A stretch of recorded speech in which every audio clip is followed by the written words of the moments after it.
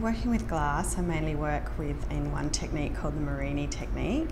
It's a Venetian technique, and it's a process of layering up sheet glass, heating it up and stretching it into long canes, which is square, and then I rebundle it and stretch it. And basically it's just a way of getting fine details through the glass. Once I've worked on these patterns, I cut it all up and fuse it in open face moulds, and then carve it and hand finish it. The hot glass processes I use is just mainly stretching the glass. So I need an assistant, a glory hole. Because I'm working with sheet glass, I don't need a furnace, but I'm heating up the glass in a kiln, then I pick it up, stretch it, give it to my assistant, pop it away in the kiln.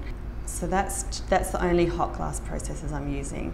The other processes are kiln forming and cold working. So I'm sort of using a large variety of glass techniques to make the one piece.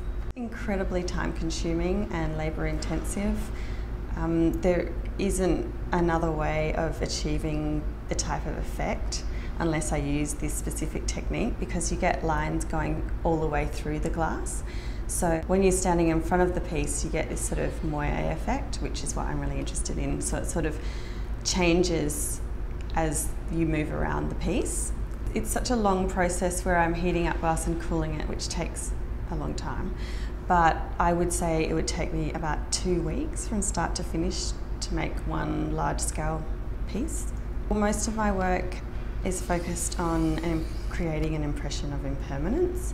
And so I'm mainly inspired by all sorts, but a lot of nature and pattern. So my patterns are mainly inspired by frequencies, because I'm quite interested in how frequencies map things we can't see.